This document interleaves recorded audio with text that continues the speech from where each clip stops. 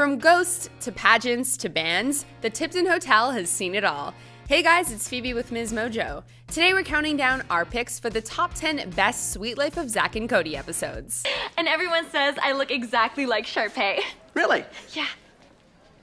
I don't see it. We're taking a look at the most memorable episodes of this beloved Disney Channel show. However, we will not be including any crossover episodes. Let's get to it.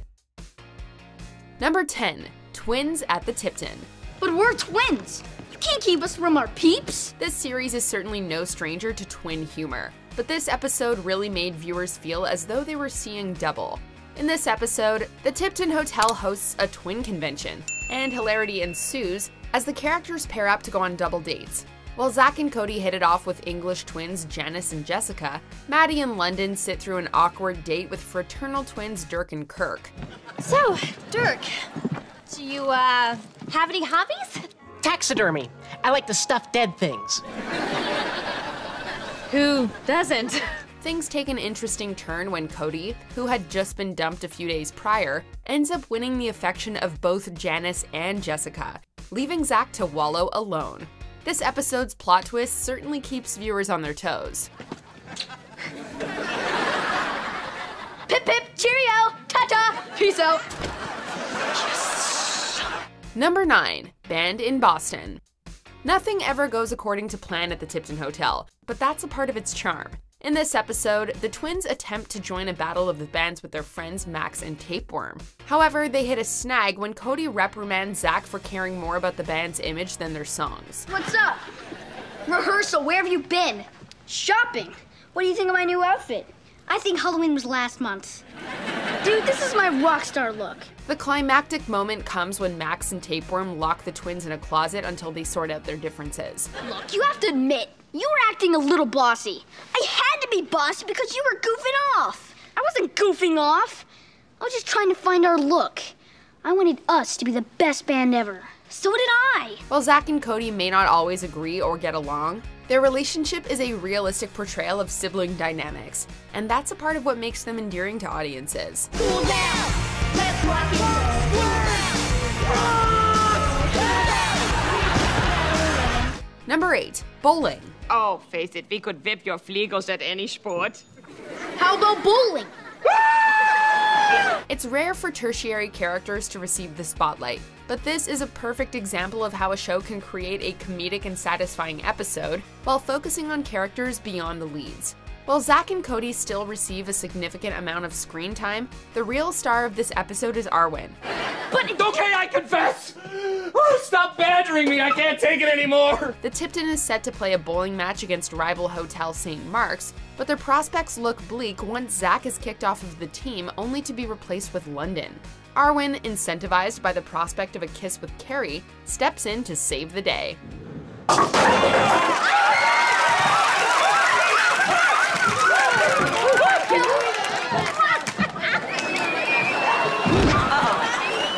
Number 7.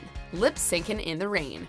We'll do what they did in the movie, Singing in the Rain. You'll lip sync, while Maddie is behind the curtain doing the actual singing. It's no secret that many of the cast members of The Sweet Life of Zack and Cody were also in other Disney movies and shows.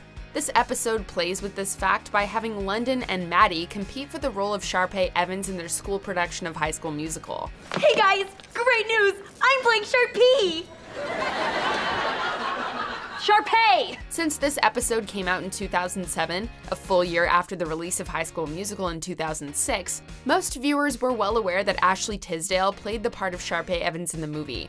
You know, you even kind of look like Zac Efron.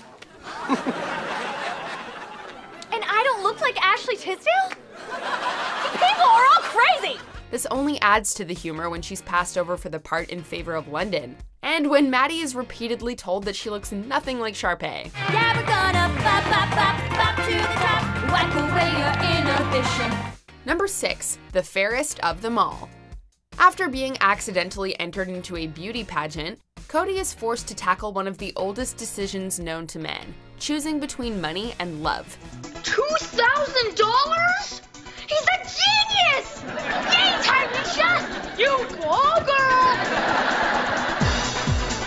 Victoria Justice plays Cody's romantic interest, Rebecca. She's a fellow pageant contestant, and Cody soon realizes that his victory would mean Rebecca's defeat. I need to start saving for vet school now.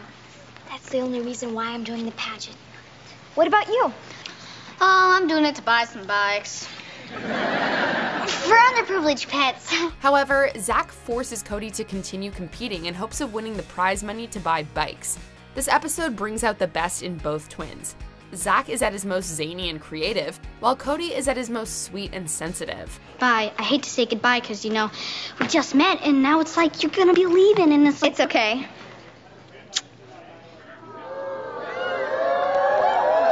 Number 5. The Sweet Life Goes Hollywood. This two-part episode chronicles the twins' trek from the East Coast to the star-studded land of Hollywood to act as consultants for a show called How Sweet It Is. Sound familiar? So you can create three-dimensional characters that ring true to the viewing audience? Right on the snot locker. Upon arriving in Hollywood, the director decides that Zack and Cody should be the stars of the show rather than just consultants, and the boys get a taste of both the glory and the pressure of acting. Eventually, Cody's stage fright gets the twins fired from the show. They're immediately replaced by the Australian pop duo The Veronicas, composed of identical twins Lisa and Jessica. The abundant self-referential humor and endless antics make this West Coast special a treat to watch. Here we go! I can't wait to see our luxury suite!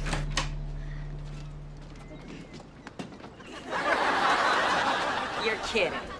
Number 4. Risk It All. In this aptly named episode, the twins compete in a local game show.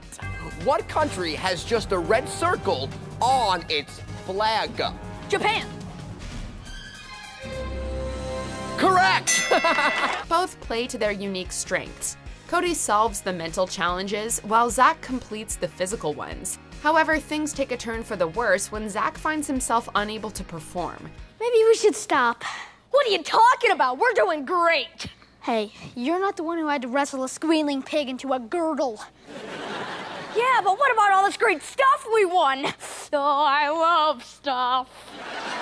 Cody, showing a rare and greedy side to his personality, forces Zack to compete in the final round, which only leads to Zack sustaining an injury.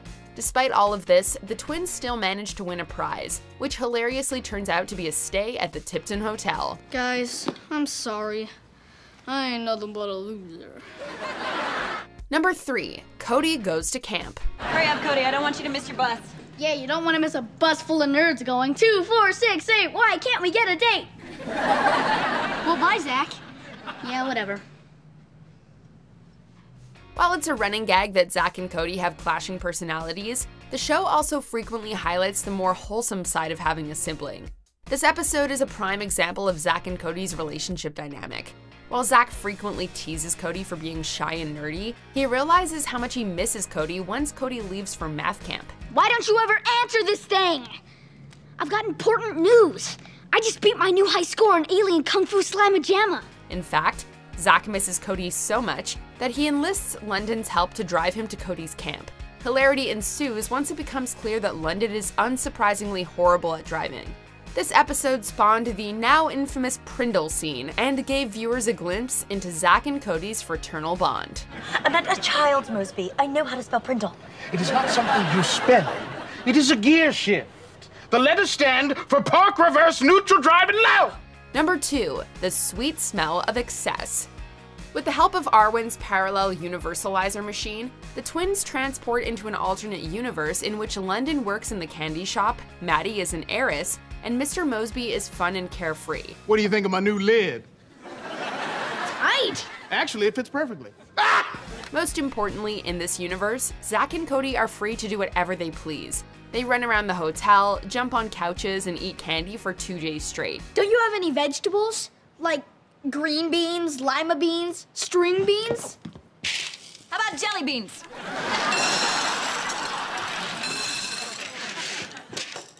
Yum. However, they soon realize that there can be too much of a good thing, and eventually decide that their life back home is better than any alternate reality. This episode manages to deliver a message about appreciating what one has while maintaining the show's signature quirky sense of humor. Zack and Cody doing whatever they want with no one to stop them, that's chaotic evil. Before we unveil our most memorable #1 pick, here are some honorable mentions. The Tiptons are a place to play. Room service, movies, and ice cream. In Paris, New York, or Bombay.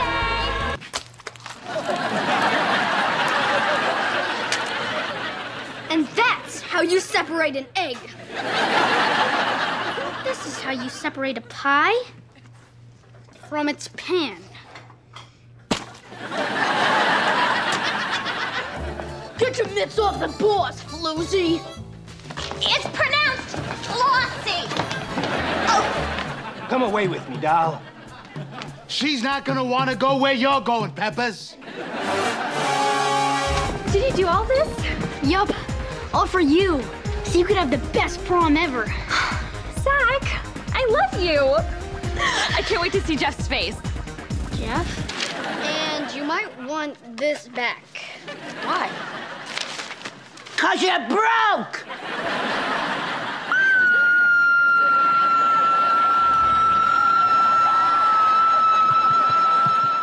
Before we continue, be sure to subscribe to our channel and ring the bell to get notified about our latest videos. You have the option to be notified for occasional videos or all of them. If you're on your phone, make sure you go into your settings and switch on notifications.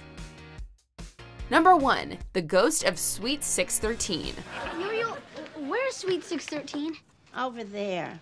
But if you value your life, don't go in there. Let's go in! Let's not! Avid viewers of the Disney Channel will definitely remember this classic Halloween special and its perfect blend of horror and comedy. Gossip about the ghost of a woman named Irene residing in Suite 613 brings the whole gang together. Cody, trust me. There is no ghost here causing weird things to happen.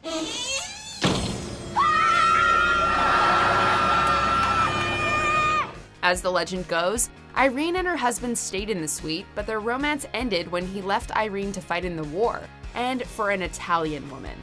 After hearing the tale, Zack, Cody, London, Esteban, and Maddie team up together to spend a night in the suite. Are you the ghost of Irene? Yes! My spirit is doomed to languish in agony for all eternity. The most captivating part of this episode is undoubtedly Esteban's seance, during which he contacts Irene's ghost, and where everyone in the suite, especially Zack and the audience, are given the fright of their lives. Zack and Cody, the genre-bending Disney show that we didn't know we needed. What do you guys think? Let us know in the comments or tweet me at Phoebe_WM. And check out this video.